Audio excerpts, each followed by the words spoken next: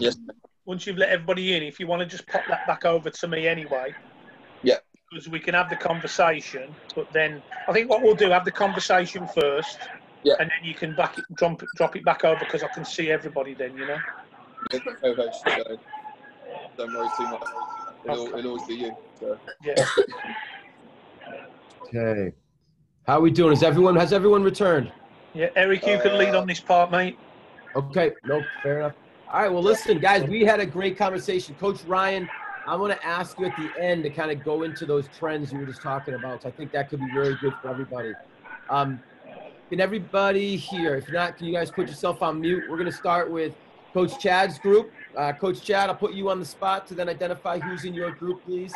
And they can if they could just present just a couple of findings, it would be fantastic. Perfect. So we were lucky enough. Tony was in our group. Zach and Audrey. And where's my last dude?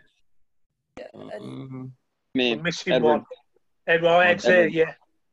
Perfect. Thank you, Edward. And so our group, everybody was new. So this was the first week, including myself. So Tony killed it and gave us some good information. So a couple of things that I think we hit on: positioning, first and foremost.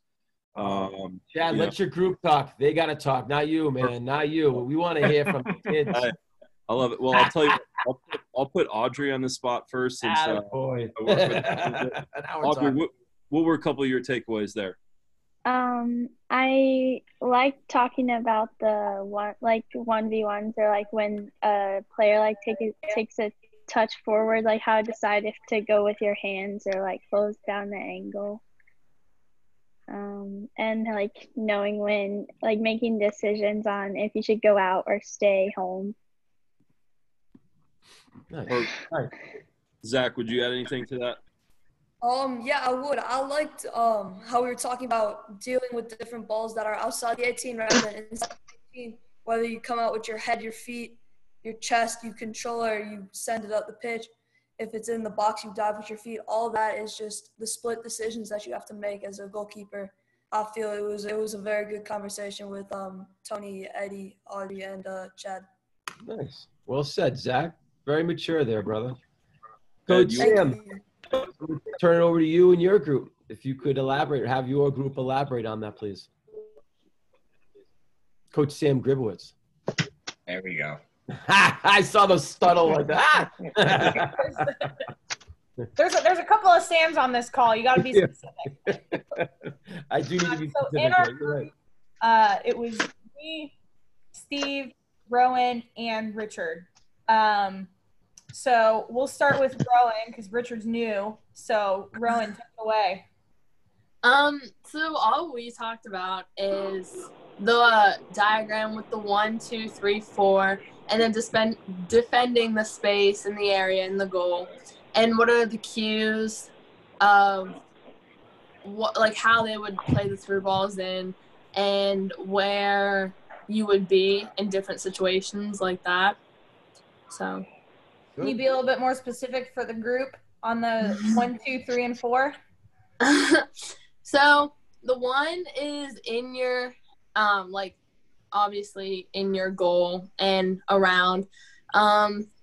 2 was in your half, like your defending half. 3 is in their offensive half, and then 4 is also in their defending half. Okay. Nice. Where is we're missing one group. Who was the other coach that had another group besides myself? Tony, did you have a group? I was in that group with Chad. You were in that group. Coach Sam, did you have a group? Yeah, I had one. I was with Ethan, Hannah, and Andy and Sam. All right, I'll let you guys continue. If you guys can elaborate, put anything additional on top of that.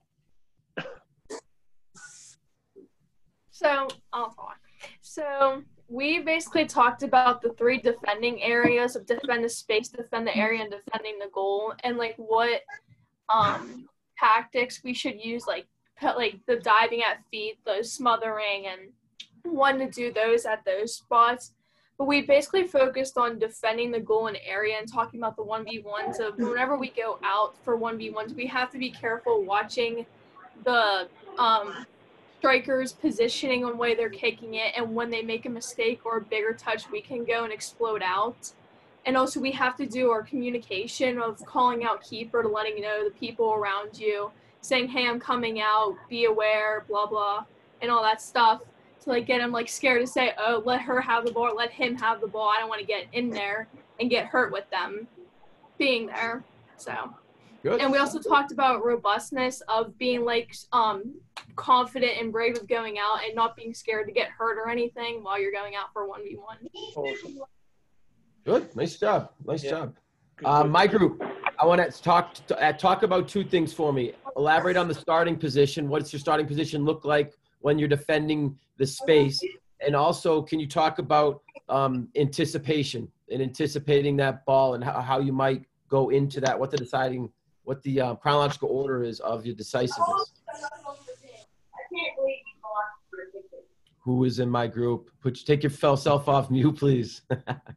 So like with the starting position, when we're defending the space, if like we recognize there's a potential for a through wall behind our lines, we can get that 1 foot forward. We're in a good spot where we get that split second first explosive step towards the ball. Could be the difference between getting there and not getting there. And then just the like the chronological steps you go through is just like reading the like the back, like your back line, and then the attackers, just what it looks like. Is there a potential for a through ball? What's the spacing look like? How far out is the ball? Just a bunch of different sort of stuff you go through to read the likelihood of there being a through ball, but then also just being aware still of defending the area and the goal so you're not getting caught out either way. Well summarized. Well summarized. Coach Ryan added a lot of value to that thought process on trying to anticipate for that through ball to defend that space. And Ryan, anything you want to add to that? Yeah, like just a couple more. Cause I feel like there's a lot of important points that was mentioned just now. But we also gotta remember, when the game is happening, there's a lot of variables, and a lot of variables may be who's my defenders.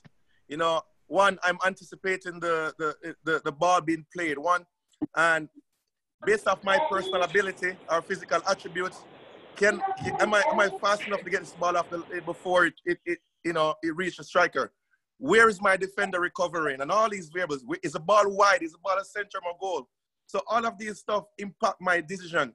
What I'm gonna do, when I'm gonna do, and how I'm gonna do it. I tend to see a lot of goalkeepers now actually have defenders recovering well, and they're still breaking the neck to come up to defend the space. There is no need. In that moment, the area and the goal is the most important point, because your defender will, either delay or come back and, because they're good enough or quick enough. What I'm also seeing in today's trend is the ball played through, and, goalkeepers are already resorting to just default to getting that K or that black position, and it's now strikers are like, what? I thought you were coming for me or coming to take the ball off my feet. Then it's an easy dribble around you, so there's so much factors. And again, a lot of it depends on who you are, your ability, your defender's ability, and your ability to read the game and see those moments, and then select the right tool at the moment, whether it be a smother, diving at the feet, a block. So again, it's not as simple as it is, but the more we see that situation, then it becomes automatic. I for one, I've gone through processes of failing, and I make better decisions based off the fact that I fail so often. So that's my 2 cents. Ryan, I love what you said. It's like having all those tools in the toolbox or the clubs in the golf bag, right? And it's a matter of, also knowing when to use those certain techniques. Because I see a lot of kids, and I think we briefly talked about it in our group, resorting to the K save, and it might not be the right moment. Whereas you might want to use something else, as you referred to. So it's the when on the training is really important to me, and I love how you said that. That's the key, Eric. I think our goalkeepers are so influenced these days by what they may see, at top level and in games on TV and things like that. And I think ultimately, guys, it's about you making your own informed decisions, but also what's best for you. You're all different. There's no two keepers are exactly the same. We all have different attributes, different skill sets. We all have a different mindset. So, what might work for one goalkeeper may not work for you necessarily.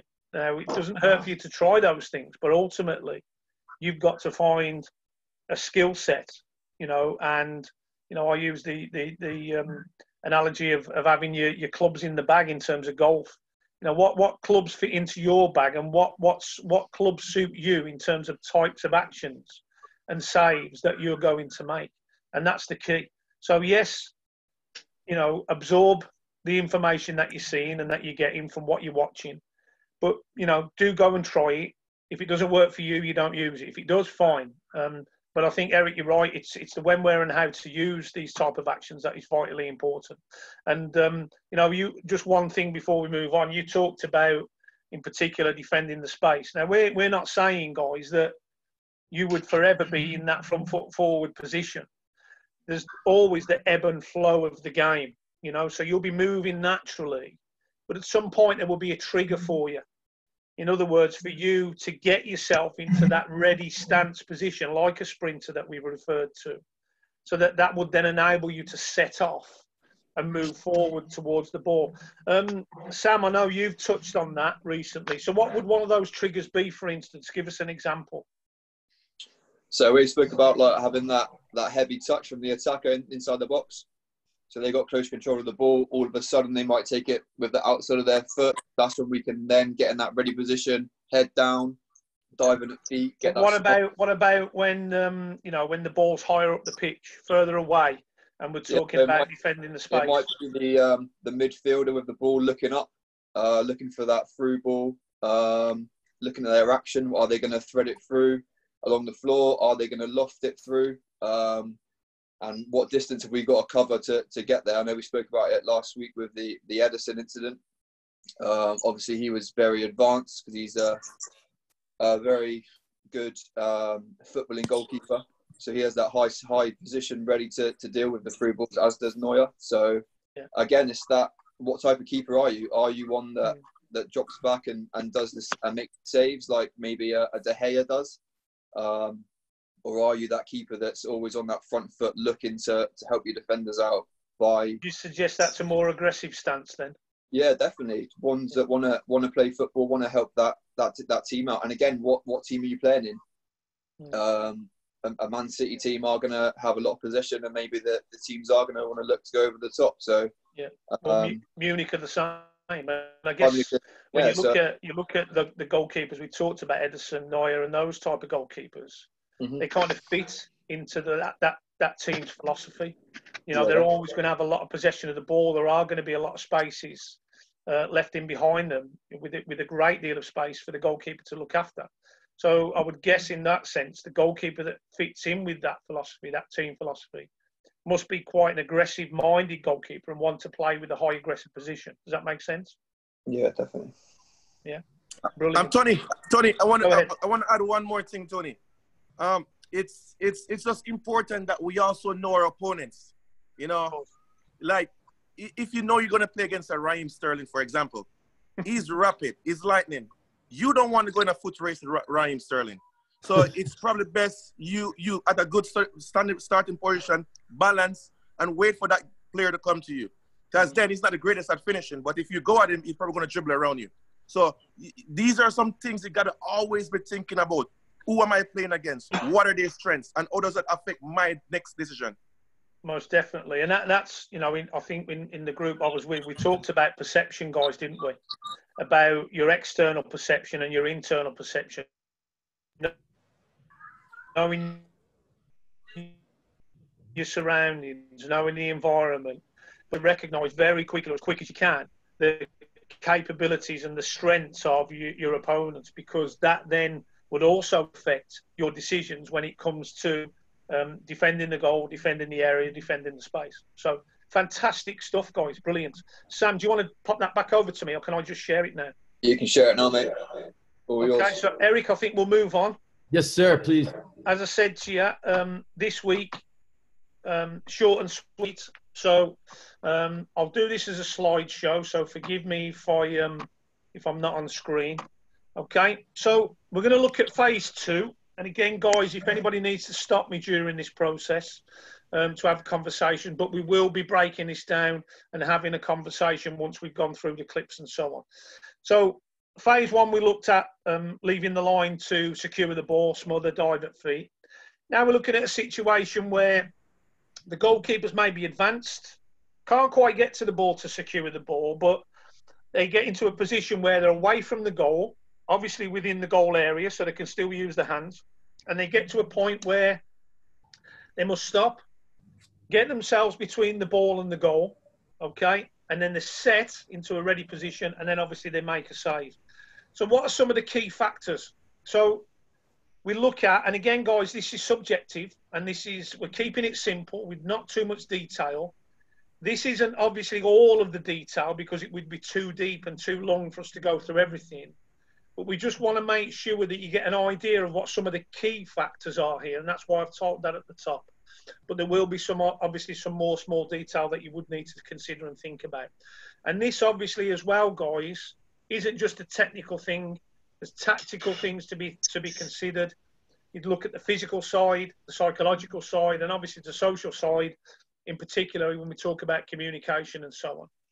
So we must look at the goalkeeper's angle and speed of approach, and thinking about, again, going back to the image we shared last week when we talk about the goalkeeping line, just with the possibility that the player may take a touch early, may try and finish early. So are we in a position where we always have, when we're approaching the ball, our body between the ball and the goal? In other words, that we can defend the goal equally both sides as we move towards the ball at speed and approach the ball, okay?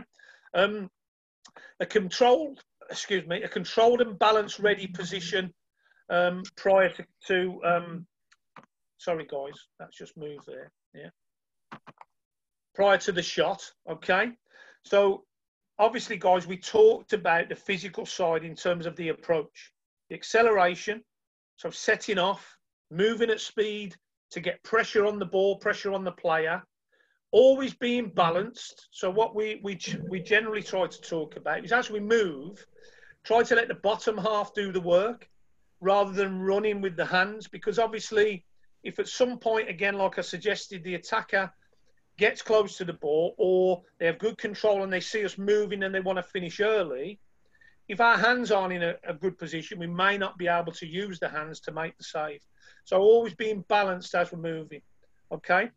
Recognising when we can or we can't transfer pressure to the attacker to disrupt the shot. So in other words, at what point do we either continue to move or do we stop and then recognise another chance, a little window to actually get a little bit more pressure on the ball, on the attacker, to then create more indecision in the attacker when they're in possession of the ball.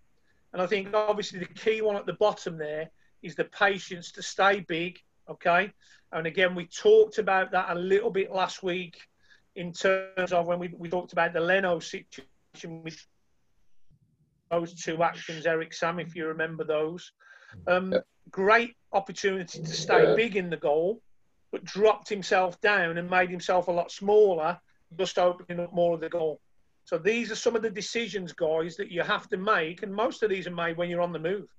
So, and they're also made in split seconds, and there's a lot of things that you must think about. So angle and speed of approach, is the body balanced as you move prior to a shot being taken? Recognising when you can or can't put the pressure on the attacker, and then the patience to stay big, be brave, mentally tough, be a big frame in the goal, okay? Coaches, any thoughts on that before I move into the clips? Okay, good.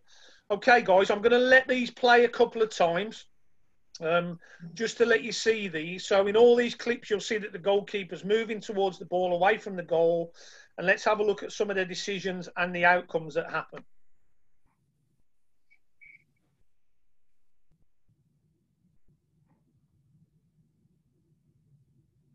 Love this one in particular, Joe Hart. Great save with his feet. Again, slow motion. Again, look at his body position, his body shape. Okay, put them back on again. Okay.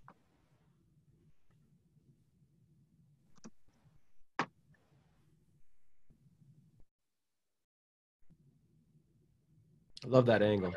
Yeah. Okay, so Can everybody see that? Nobody got a problem with that, have they? Okay. So when again you look at this here, so Joe Hart's decided to advance, and again this is what we talked about. Where's the ball, everybody? Is it at the player's feet or out of the player's feet? Just out of the player's feet. Yeah, it's out of his feet. Okay. So now it's at his feet. What's Joe Hart done? Set. He stopped. Okay. So he recognised an opportunity to move forward. The ball was out of the attacker's feet. As soon as the player now gets good control of the ball, he holds his position. Again, look at that position. Remember we talked about the goalkeeping line. From the ball, through the goalkeeper to the middle of the goal. If we had a piece of string there, Sam, like we talked about, I think we could probably get that from the ball through Joe to the middle of the goal. Would you suggest? Yeah. So if the player tries to play it down Joe's right-hand side, he can use his right foot, his right hand, and he's protecting the goal. If it goes down his left, he can do the same equally. Okay? Great visual. Gets set, pressures on the attacker, uses his foot to save. And in that one there, I'm going to Tony, you could even go back to that last save. There was a shooter's cue as he turned his hips and head up, too, before Joe made that save. Yeah. He turns here. Yeah. So we did a slow-mo. So there, as he opens his hips, it gives Joe Hart a little bit of a clue, yeah, that he's going to try and go down Joe Hart's left-hand side, purely and simply because of his body shape, and he's going to go with his right foot, yeah.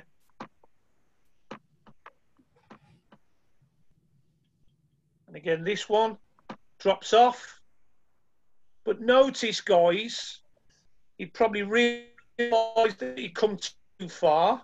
He starts to drop off, but he's only dropping off and moving back towards the goal. The player doesn't have control of the ball. Once the player gets control of the ball, or the ball's close to the player's feet and he can get a shot off, notice how the goalkeeper has now stopped and set. So the timing of this, the awareness and the perception of the goalkeeper recognising the triggers is vitally important. Then he can make the save. Okay? Any questions on that, guys?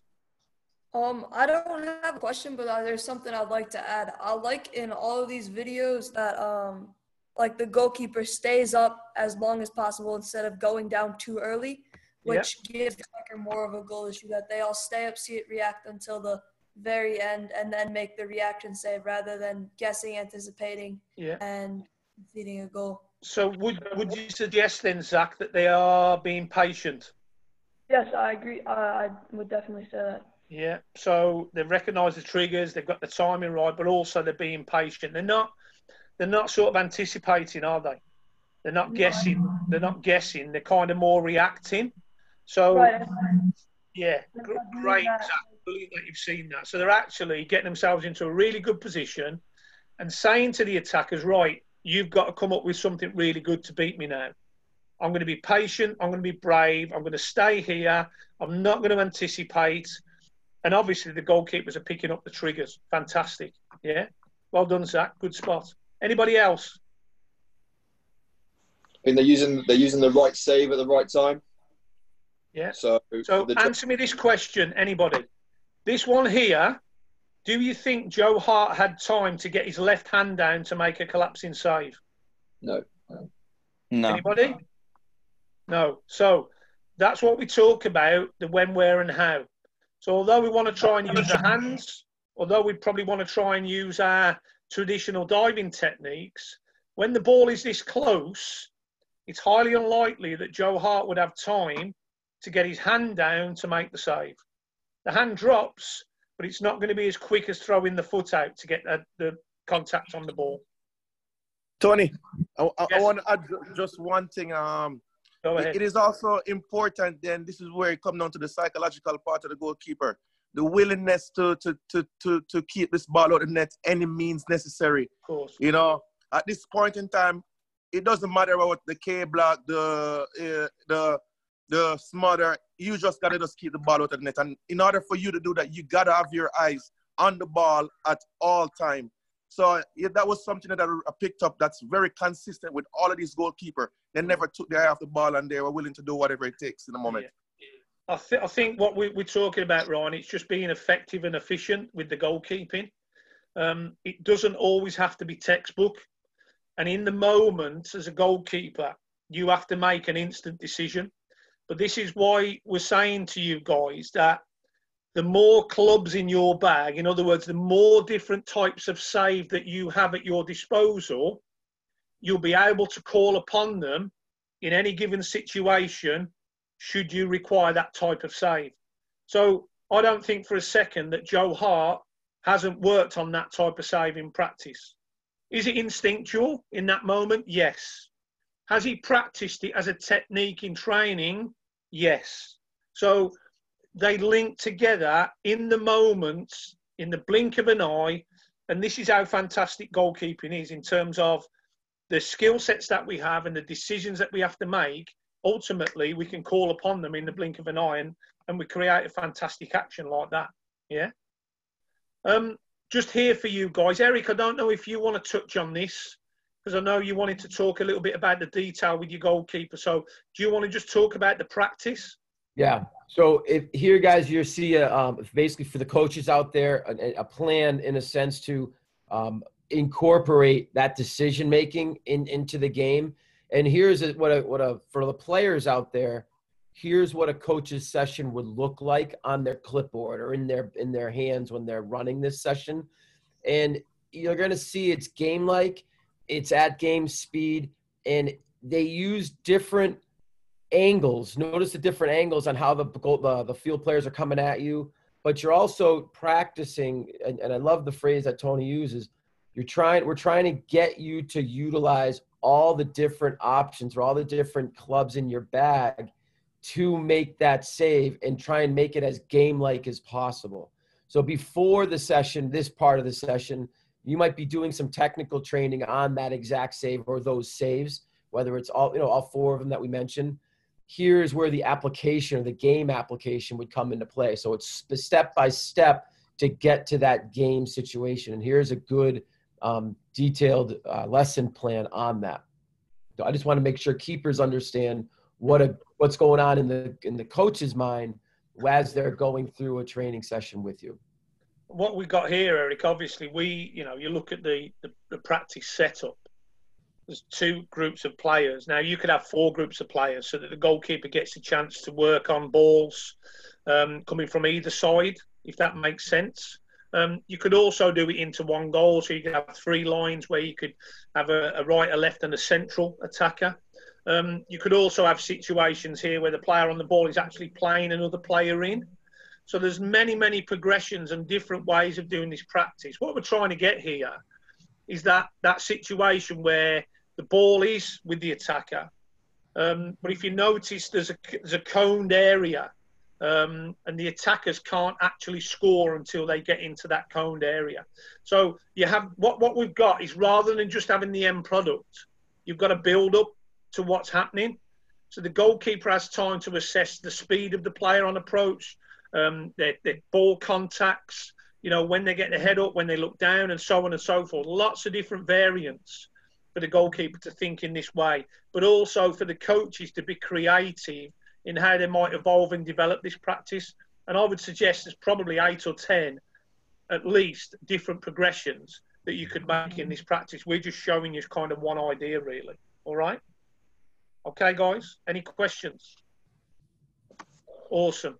Okay, so let's just look at now, we're going to move into phase 3, which is now the situation where a little bit more of an add-on to what we've just worked on. So we're looking at phase 3 where the goalkeeper advances and they actually engage the player with the ball to block or spread. Okay, again, short and sweet detail, because we're mindful how long we've actually got on the webinar. Not all of the detail incorporated. We can discuss any points that you feel that we've missed, or coaches, if you want to add anything onto this, that's brilliant. We'll show you some clips and then we'll have another little discussion around that. Okay. So again, what are the the key sort of factors that we can touch on here. So the goalkeeper would choose to block, further out, or smother with the hands, based off the distance to the attacker. So as we've all talked about, guys, and I think, Ryan, you touched on this, our first priority is always, guys, if we see the chance, can we secure the ball by smothering or diving at feet? That's for me, that's a give me. We always want to try and secure the ball if we can. If we can't, then we must have the other options. Then we must recognise, guys, that we can get close enough to the ball to transfer the pressure to the attacker and disrupt the shot, similar to what we talked about before. But then we must also think about narrowing the angle, while we're executing the save. So we now might also make that next move as the ball is played. So in other words, dropping into the blocking shape or moving into that spread technique with momentum as the ball is being struck towards us. So we make the decision, we get there, but we can't smother. We realise we can get a little bit closer to get real pressure on the ball. We can't secure it. So now that's when we come into using our block and our spreading techniques. Okay? Any questions on that? Anything to add, coaches? Comfortable? All right. Okay. What I've done, guys, because obviously, I have a many years of background in futsal. I don't know if anybody of you have played futsal or been around the sport. It's a fantastic game. But a lot of what I've done with the goalkeepers in futsal, in other words, when we use the block or the cross shape, the thought processes that sort of the goalkeeper thinks along and works with are very similar to what we would use as a football goalkeeper anyway. So I'm just going to share with you, I'm not going to read them all out, some of the key points here. Down the right-hand side of your screen, so where are the shooting lines, the passing angles, what is the distance between the player and me, which is their strong side. So here you can see the player's going left-footed, standing on his right foot, is going to play with the left. Have a look at which way the goalkeeper's turning. Very important that. The player's trying to sort of play down the goalkeeper's right-hand side, so the goalkeeper's going to turn to the right, okay? Even if they try and drag it across them towards the goalkeeper's left, the trailing arm, trailing leg can still protect the goal, okay? What is the attacker's speed on approach? We've already talked about that, okay? With which leg would the attacker shoot and so on and so forth. We've talked about perception here when you look underneath there at, under the 5 elements there. Talked about the goalkeeper's perception. Where's the helping defender? So, okay, is the pressure on the ball? Again, all of these things affect the goalkeeper's decision-making processes, okay? Now, when you look at the goalkeeper's body, and this is why we call it the cross shape, guys, I think we alluded to this last week. The goalkeeper's literally using all 4 limbs, all 4 points of their body as save-making mechanisms. And again, that's why it's called the cross shape in Spain and other areas. But what I've done here is try to label it for you. So when you look at the numbers that I've put for each part of the body, that correlates and links to what part of the goal the goalkeeper would actually be able to save the ball with that part of their body, okay? I've also put the central area as a 5th save mechanism, because obviously the central core, if it's the tree trunk, whatever you want to call it, that central part of the body, that protects the middle of the goal, okay? Anybody not sure about that? Is everybody okay with that? Do you relate to that? And do you see what I'm trying to put across here? Yeah? Now, does it look the same in football? Well, there's your answer, okay? So all I've done here, we've got a clip of Joe Hart. Reversed is on the other side. So this time, obviously, Joe is now working. He's put pressure on the ball. He's turning to his left. The player has got his head down. He's going to shoot with his right foot. Joe's decided to get to that point and try and form this shape. But again, I've tried to relate it, guys, to what we talked about in terms of futsal and related that into football. Now, I know the goals are bigger. The areas, the spaces are bigger and different in football. But when you're this close to the attacker, for me, the principles are the same, Okay, it doesn't change. You can still try and protect all parts of the goal with the use of your body in this situation. Okay, and again, just some key pointers: where are the shooting lines, passing angles, what is the distance between me and the player, which is their strong side, and again, you can see he's going right-footed here. Which leg is he carrying the ball with? What is the attacker's speed, and so on.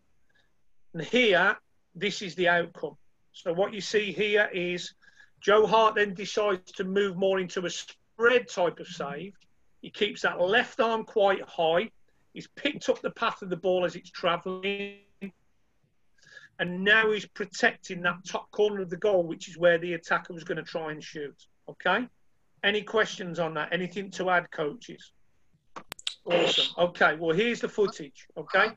It's not just this save, but there are a number of other saves using a similar type decision in terms of leaving the goal to block or spread. Okay? Here you go.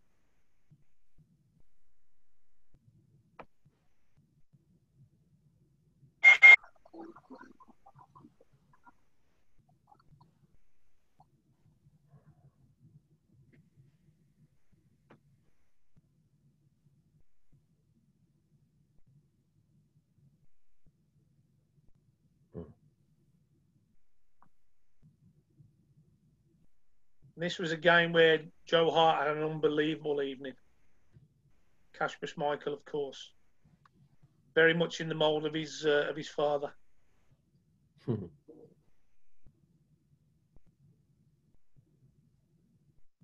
Okay, so let me just go back. Okay, so I'm going to slow-mo this one down. So this is what we've talked about, guys. Hopefully you can all see this. The goalkeeper now leaving the line. He's advancing. Now, if you remember the phase 2, the goalkeeper actually stopped and set. But Joe Hart has recognised that he can still get close enough to get more pressure on the ball. So he doesn't stop and set. He ultimately times his movement into the ball to coincide with the contact of the ball. Is that risky? It possibly could be. But also sometimes, guys, as goalkeepers, you've got to trust your instinct. You've got to trust your judgment. He's recognised that he can get pressure on the ball, get down the line of the ball quick enough, open his body big enough to enable him to make that contact and ultimately get the save off. Yeah? And there you go. Any questions? Anything to add, coaches? The only thing I'd add, Tony, is you even look at the shooter's cue. He's really focused on the ball coming from behind him. So he's almost running in a position, watching the back side of his body or the back part of him, not looking at Joe Hart. So he's really being super aggressive, knowing that this forward does not see him coming till the last minute upon strike. And I think, Eric, that correlates with what we've already said to all the goalkeepers about picking your moment, when to move. Right. And again, when you look at Joe, yes, he's looking at the ball, but, and I can't say for definite, but in my view, I think he's probably definitely looking at the attacker's eyes, head, where they're focusing, and recognising that. And Joe's probably saying to himself, hey, this guy hasn't looked up yet. I've still got a chance now to move. The ball's still out of his feet. I can continue on my movement. I might have to stop and set here, but hey, he still hasn't got contact. I'm going to keep going. Yeah. And use that momentum and speed to actually force his body into the ball to become that impenetrable block mechanism. You know, I think I saw the first time that forward even looked in a forward direction when he was already inside the 18, and Joe Hart's already at the 7-8. It's like right around here. He's potentially looking up. Possibly. Look where Joe Hart is already. Yeah, but then there's the timing. So even if he does look there, he puts his head back down, the ball's out of his feet, and obviously Joe has then recognised, right, I'm going to go. And he's just took what I would consider to be a calculated gamble as such, you know? And ultimately he comes out with the ball. Any questions, any thoughts, anybody? Ryan, Chad, Steve? Yeah, for that specific video, man, I thought you guys hit most of the points. But when you look at the picture, you see a lot of his defenders making recovery run. So what Joe initially did in this moment, he pretty much made that striker's decision for him. Because even if he decides to dribble, there is 2 or 3 defenders making the recovery run. And if he beats him, he's going wide, which is also equal to a save. Because if you can't protect the middle, you force them wide. Because then it becomes a highly difficult chance to score. So I tell you, this was a brilliant video, by the way. Yeah. Well, I think the key thing is, Ryan, like that there's so many positive things that we can pick up for our goalkeepers. And the amount of depth of detail we can go in for our keepers, that's what we're trying to do here. Now, like I've said to you before, Ryan, this is subjective. There may be other goalkeepers, other coaches will come in with other views and other ideas. But I think the amount of detail we can go into with the amount of support that we can get on here for our keepers, fantastic. And little bits of gold dust like this. And I think you're very right. And this is a key when we are doing our practice sessions. And this is the importance of the goalkeeper, not just practicing this in isolation, is actually practicing it with the players. Because then what you can do as goalkeepers and also as coaches, we can affect and influence not just the role of the goalkeeper, but what are the roles and responsibilities of the defenders that are around the goalkeeper in any given situation. But also, if we think to our social elements that we talk about, huge amount of understanding and communication that goes into this one situation that we need to replicate in training and in practice. And that then helps the goalkeepers and their teammates build fantastic relationships. So like you've said, as soon as Joe Hart goes here, his defenders realise that he's the one now acting as the last defender. They've now got a role and responsibility to try and get back and defend the goal. And that can only be built in practice with each other, you know? And Tony, absolutely, Tony. Say again, Ryan, sorry? No, I said absolutely, you know, I agree 100%.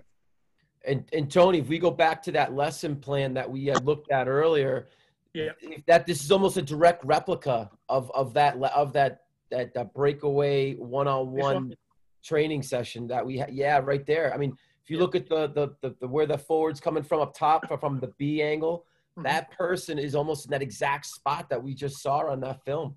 And if there's one thing I'd add to this, maybe with like talking about those, like the variations, maybe adding a defensive run 3 seconds after the forward B goes in, just to put a little bit of pressure from behind, so that forward's not taking. What you could have with that, Eric, is you could have. So if you look, guys, if you look at the left of the image, so you've got the player with the ball just above the letter A.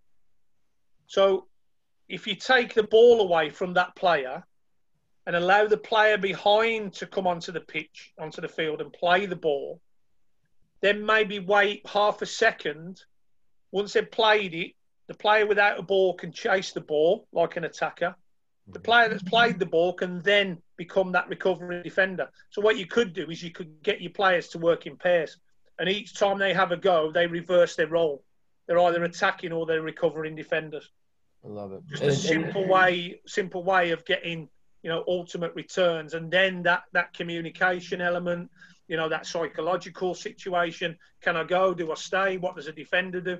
All of that stuff. But again, fantastic, Ek. It's just another progression. So there's another one. So we got 9 or 10 now, which is cool. And it's right off the clip. You know, it's right off the clip we just saw. So it's an actual in-game moment. And that's where I think what we try to replicate in our practice sessions. And that's a great detailed observation right there. Good. I like it. Good job, guys. So I think that just to finalise it, guys, what we need to sort of think about then, because there will be an after. There's obviously the during. So we're talking about, you know, phase 1, 2, and 3. Are we in a position where we can secure the ball? Yeah. So was the ball secured? And if so, what are the outcomes and what are the decisions? And if not, similar. So phase 1, we talked about securing the ball, which was smothering, diving, and feet. Phase 2, we've talked about leaving the line to engage, but then to save. So to get there to set and save. Phase 3, we've talked about leaving the line to engage, but then to block or spread. Okay? So what I want you to just quickly think about, guys, if anybody wants to come up with the answers. So on the save attempt, the ball was secured. Yeah, so the goalkeeper secured the ball. What's the next thing? So what's the after? Who wants to come up with an answer? Can we try and leave this to the keepers? What might be the after? Scan the options going forward. Look for Brilliant. counterattack opportunities and kind of the spacing, the timing of the game, whether you need to slow it down maybe or maybe push the pace and look for a quick counterattacking option. Right, who said that? Edward. That was 'Cause Edward. I can't see you. I've only got 4 on my screen. Edward, fantastic. Who was the first one? Bryant. Brad, brilliant. Yeah, so listen, both fantastic answers, okay?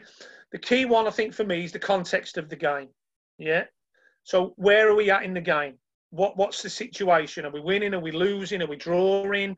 You know, is it the first 10 minutes? Is it the last 5? Is it just before or just after half time? So many things now, so many variables, so many states of the game that are going to affect what we do next. Also, the options that we have. You know, what have I got on? You know, what's the simplest play? I think the other thing we need to think about, guys, which is kind of aligns with what you said. What's the strategy of the team? You know, the head coach might have said, first 20 minutes, you get the ball, I want it going long quickly. So the goalkeeper now has no choice but to actually look furthest up the field that they can and then to distribute the ball long and as far as possible. It might be that the head coach has said, can we calm the play down? Can we settle us down, get us into the game? Let's look at keeping the ball. Let's not try and force things. So fantastic answers, guys. It's context of the game that's vitally important. Counter-attack was mentioned, wasn't it? So transition, we call it, okay? Can we transition quickly? Do we need to? Where are we going to do that? Who are we going to do that with? And so on, okay? Anything else, guys, that you would think if we secured the ball? Coaches, anything? Happy? Okay. So that's all I put there simply. Is it a quick transition? Game context, huge. Okay. That then determines and dictates, and as I've just suggested there, at least 7 or 8 different situations. Okay. Somebody different then now. What happens if the ball isn't secured? What could the outcome be? We've seen many during this situation. A rebound that goes short back to the attacker. Brilliant. And what might happen? So what's the role of the goalkeeper then, Zach? Back up, look for a second shot, depending on where the ball goes. If it's near you, you can look to jump back on it. If it's at their feet, make the same decisions, get set. Brilliant. It just depends on where the ball So goes. what would we call that, Zach? What would we call that phase? Rebound. Rebound, or what we call it, we term it a recovery save. Fantastic. What about if the ball's still in play but the goalkeeper can't affect it? Somebody else? He just needs to get in the ball line. Brilliant. Just so find the ball and get set with it. Brilliant. So a recovery line. So basically they get a position now where they're on the goalkeeping line, recovery line. They can now defend the goal as well as best as they can. Yeah, everybody agree with that? Mm-hmm. Yeah, fantastic. Also, guys, again, depending on the situation, the ball could go out of play. So then it could be a quick recovery into a set play situation, throw in, corner, and so on. Okay. But the two I was looking for, if we secure it, is it quick transition? Are we counter-attacking? But what's the context of the game? What's the philosophy we need to play to? So on and so forth. Where are my teammates? Who am I going to play to? How and where? If it's not secured, we talk about recovery save and recovery line. Okay? Fantastic stuff.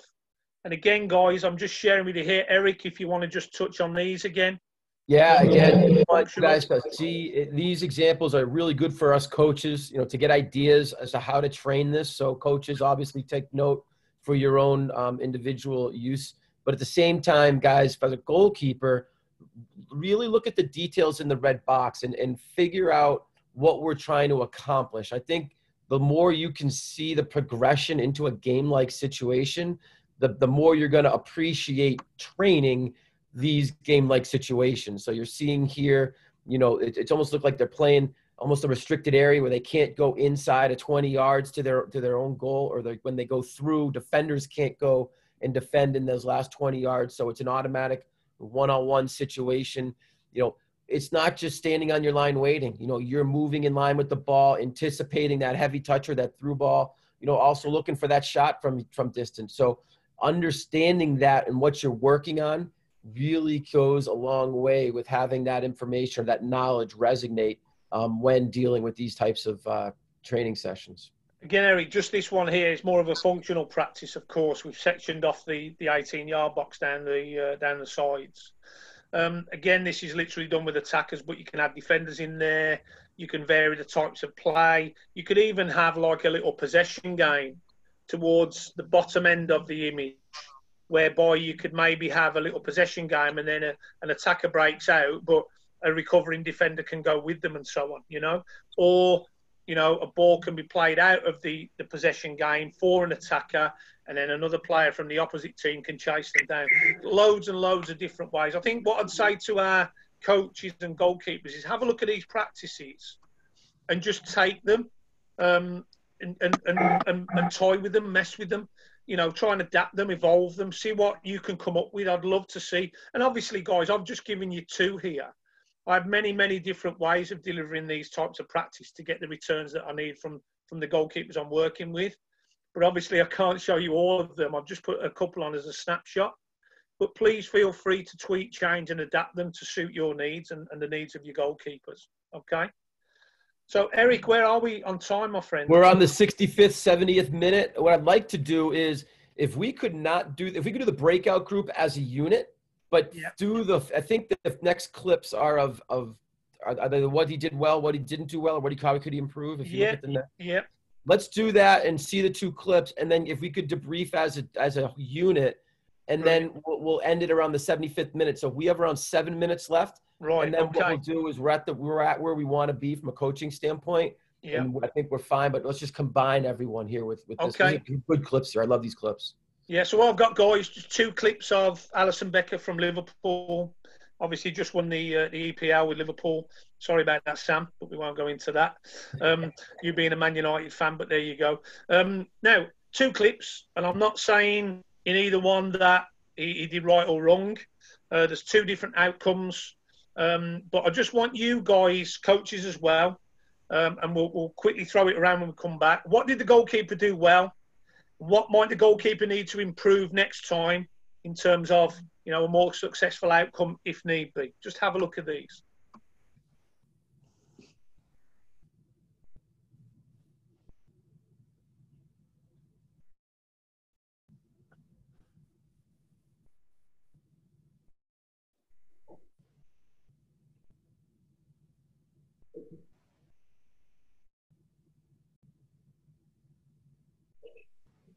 Okay, put them on again, just quickly. Clip one. This was against Norwich, I think, yeah.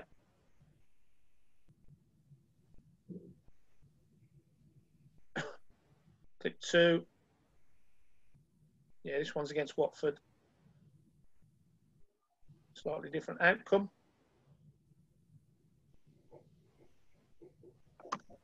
Okay. Yep. Stop the share there so I can come in and see the group. Right, go ahead. Eric, it's over so guys, what did he do well? What was both of them were with what type of save? Smother. Going for that front smother. What happened in the first one? Back to the front. Yeah, took it in, right? And everything seemed to go from there. What about the second one? What happened? He spilled it into a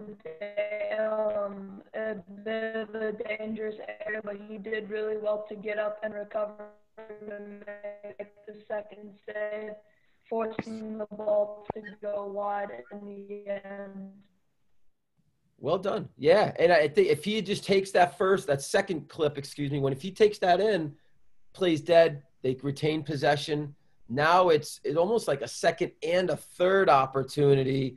And he's different. You notice he was doing anything he could too. That second save or second attempted save, he was just flailing. That third time, you almost saw him drop into a little bit of a K-type environment, even though that ball went wide. So he was using anything and everything to keep that out there. What would he do differently next time? Yeah, Tony, could you just play those while we talk? Is that cool? Got him on. Thank you. What could he do differently in that second one? Like, give me your opinions. What else are you thinking around Becker here? I'm sorry. Yeah, Allison, what did he do wrong? What could he have done differently besides what we just said? I'd say he's got to attack the ball with his hands more. Rather, he sort of like slid like half with his feet, half with his hands, and it just sort of made it an awkward situation. But I think if he just shoots through with his hands, it's more secure, and he's not making like that hard contact with the ground that he does here. Yeah. Yeah. Good answer. So when you look at, can everybody see this? I'm slow-moing it, yeah? So kind of goes in feet first too, doesn't he? Yeah. Look at his body angle. I half think here that he possibly believes the attacker's going to lunge at him. Mm-hmm. So I'm not saying he's not being brave at all, but I think he's probably thinking, might be a chance I'm going to get clattered here. So his feet have come forward a little bit. I think also, guys, we talked about acceleration and deceleration and the angle of approach. When you look at his initial angle of approach, he has to adjust it right here. And I think that's had an effect on the actual way in which he's gone towards the ball. Does that make sense to everybody? Mm-hmm. Yeah? He set off very quickly. Now the ball's bounced, the player's getting closer. There he adjusts his angle of approach. And he's still leading with his feet. So he's still probably running at full speed and found it very hard to get the brakes on and slow down enough to be able to lean forward and step forward into the ball. Now, if he's going to dive, like we would suggest here, to his right, what foot would he want to lead with, his left or his right foot? Right. Yeah, but notice what's his nearest foot to the ball now? Left. But there's no way, guys, he's going to be able to go forward on the angle to dive through that ball. He'd need to readjust his feet again or even slow down sooner and try and get his foot placement in reverse. The only way he can actually dive is by going backwards, purely and simply because of where his foot position is. Does that make sense? Mm-hmm. And that consequently has meant his body weight's gone backwards and he's reaching. Look at his body. Look how far now the ball is away from him. And look how outstretched his arms are. Mm-hmm. Yeah? And that's what's caused the loosening of the ball in that situation, I think. Yeah. Coaches, please correct me if I'm wrong. No, I find it interesting though, watching the defenders around him as he's going down. They look very relaxed, as in, hey, we've seen this a million times. He's going to take it in. And then all of a sudden when that ball's bouncing, you see a couple of defenders. Like right here, watch this guy on the right side of the screen. He's as calm as can be. Now all of a sudden he's going to be outstretched, helping him, as doing whatever he can to get in there. Yeah. But I think going back to Zach's answer originally, we talked about the after.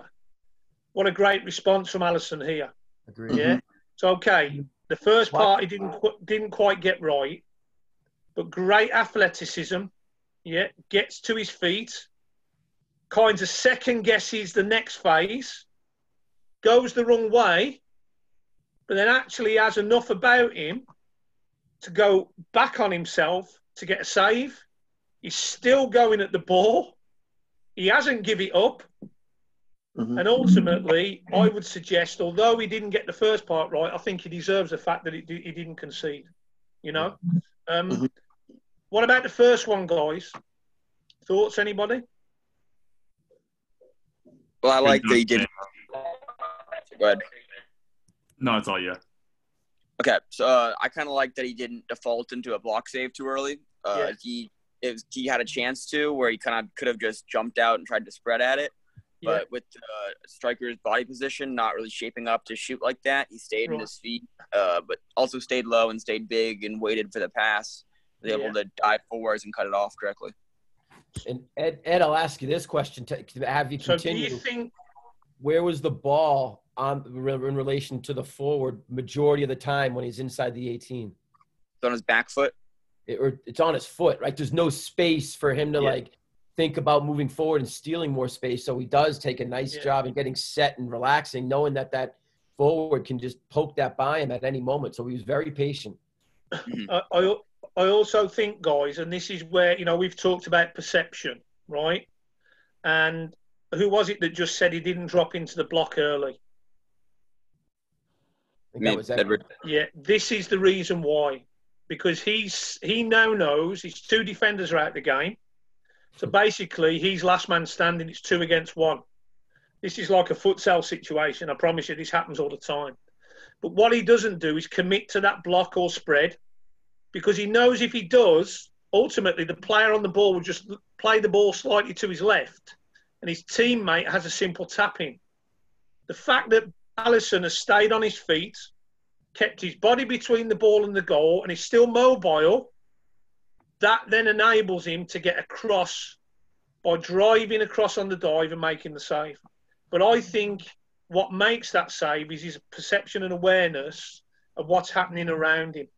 And this is what we're trying to say to you guys, how important you getting a constant view and a constant understanding of the ever-changing pictures in front of you is vitally important, because that can define whether you can see the goal in this situation or not. For me, that's fantastic goalkeeping. Yeah, and I think unbelievable awareness. To add to that, Tony, Coach Ryan made a great point earlier about knowing your opponent as well, and you just tell he took all those variables in and really made a great calculated save. Yeah. Anything from anybody else? Ryan, did you want to comment on that, buddy? No, I just, you guys touched on all of the points, the key points. Just being balanced, keeping the body weight forward, staying on your feet as long as possible. Ultimately, it's just whatever the game gives you, you take. Just try not to make up things in the game, because that's when you get punishment. Because at that level, especially the professional level, guys are thinking 2, 4, 5, 6 steps ahead of you, and we just as goalkeepers have to have the ability to think 8, 9, 10 steps ahead of them. So it's good stuff, man. We've got to be the chess players, haven't we? We've got to be absolutely 2 or 3 ahead, and that's the key. So, Coach Chad, anything you'd want to add to that, sir? Just real quick, when we're working on breakaways, the goalkeepers know rule number 1 with me is you do not go down unless you're 100% going to win the ball. It's a real bad habit. You'll see of younger kids, they'll just come flying out and go down, right? Now, the layer above that, what we saw in Allison's clip, is his discipline there and staying up when he knew he was in a bad situation. Because with that other runner there, so for me, that was like, I love that. The other thing I'd add to that, especially with this group being relatively younger, when you close and you stay composed in those situations, a lot of times the forwards do not know how to react, because it's just awkward in that they don't have a great angle. So the amount of pressure you put on them to be perfect with a shot is tough. And the other thing is they're used to the goalkeeper coming flying out where they can touch around or chip over. So I love seeing that detail. And again, Tony, you nailed it. He's playing chess there, right? And it's just, you have to be aware of all those details, which there's been tons of details today, and that adds up. And that's all I got. Thank you, guys. Yeah. Coach Sam, Coach Steve, what would you guys like to add? Yeah, in our little breakout room, we had Ashley asked a good question about how do you know when to go down and when do you know when to stay on your feet and how long you stay on your feet for. And I think that clip there, it sums it up completely. Like, if he goes down, it's an easy square to the other attacker, tap in. If he stays on his feet, the attacker's got to make the decision. If we go down, we make the decision for them. So it's all about anticipating what's going to happen. Allison obviously saw the player to his right. He knew that was an option to square it, stayed on his feet. He actually opened his body out as well to sort of block off that. And then he anticipated it and the awareness to deal with that bouncing ball, to flick it away. And then the sharpness again to get back on his feet and set for the next shot coming in if there was one. But again, all the defenders were there to back him up at the end of it. So he slowed down the play and made sure his defenders got back and helped him out. Nice. Sam, Anybody Steve? else? Yeah, actually, Chad's point was almost identical to mine in that a lot of times, especially younger keepers, do want to, as soon as they start coming off their line, they think that they got to go straight for that ball, and they start angling their body, exposing a lot of goal instead of, recognizing to get into that set position to either block or spread, and knowing those fine details. So I completely agree with his point. Everything he said was exactly I think, right. Eric, that's what we wanted to do when we put this together. Yep. Was to make sure that we gave all of you guys, goalkeepers I'm talking to now, coaches, you'll absorb this as well, but to just give you a view of what all of the different options are in any given situation, because no two situations are the same. Now, unless we give you an idea of the decision-making processes, what might go through your mind, what they actually look like in real life, and that's what you've seen in the clips, but then to discuss them, strip them apart, break them down, that's what we're trying to do here for you guys. Now, the next part is for you to go and practice this. We can't do that for you. We can encourage your coaches and you coaches to go and deliver practices around this that's going to give you guys the chance to make those decisions. But ultimately now, what we need you to do is put yourself in a position where you're going to have to make these decisions. And that's not just with you and your coach. You need to be working with your teammates, with players. Sometimes it has to happen in a game, and sometimes you're going to get it wrong, and that's going to happen. So don't worry about that. Deal with that. Move forward. That will happen. So don't fear making the mistakes, because you're never going to get it right 100% of the time. So more time than not, the more practice you have, the better your decision-making will become, the less mistakes you will make. But you have to have an idea that you've now got lots of different options based on all of the detail that we've shared with you. I love that last line, Tony. And I think some kids don't really grasp that because they're emotionally scarred because they got beat. Embrace failure, guys, especially with a new technique, because you're going to learn from it. And the more you just use that as a learning situation and not a failing moment, you're going to just see leaps and bounds. So practice these techniques. Get yourself in an uncomfortable position to learn from these situations. But great job, Tony. Thank you very much. No, pleasure. It's been a collection of us all, a collaborative between everybody. So all the coaches here have all played a part, and it's been fantastic to share all this with you. Eric, I think that really is the end of the detail that we've got on this. I think we need to finish it off next week. Yep. We're going to have some fun with it. So next week we're going to do like a little bit of a quiz to start with, and we're going to look at how much of this have you understood, but more around those out of possession principles of defending the goal, defending the area, defending the space. We're going to be showing you a lot of clips. You're going to be making decisions on what you think they are, what part of the our philosophy the goalkeepers are working from in that situation. And then we're going to do like a clip-based webinar where we'll be looking at a lot of different clips, discussing a lot of different things, but really just finishing off this part of what we're doing with a lot of interaction from the goalkeepers and seeing what you've actually learned from this this group of webinars. Yeah, next fun one. The summary is always a good one. I know when we did it with distribution, everyone really enjoyed that one. Guys, from personally, Ryan, Coach Chad, thank you guys. I really hope this turns into a weekly meeting with the two of you and your goalkeepers. Sam, Steve, thank you very much as well. Chad, Ryan, any last second words before we call it a day? Thank you, guys. Thank you, and I personally appreciate all of this, man. I'm a student of the game, and this is something, again, I eat, sleep, and breathe goalkeeping. I mentioned to you, I only read when I'm reading goalkeeping stuff. So I'm excited to bring my goalkeepers a part of this, because it's only help evolve the cycle, and I grow, they grow, and US grow, and the world grow, So as goalkeepers, we're in this together. We need to support each other as much as possible, So thank you for having me, Tony and Eric, man. Chad, mad respect. Good seeing you, dude. Always. Thank you, guys. Right on. Thank you, Eric, guys. has our keepers got any questions? Any of our young goalkeepers, any questions? No questions. Thank y'all. All right, everyone in the United States, have a happy and safe holiday. Please be smart. Everyone in the UK, amen. Have a great weekend. We'll see y'all next Friday. Coaches, are we staying on? Stay on. Coaches, stay on. Okay. See you, keepers. Well done. Thank you. Awesome. Thank y'all.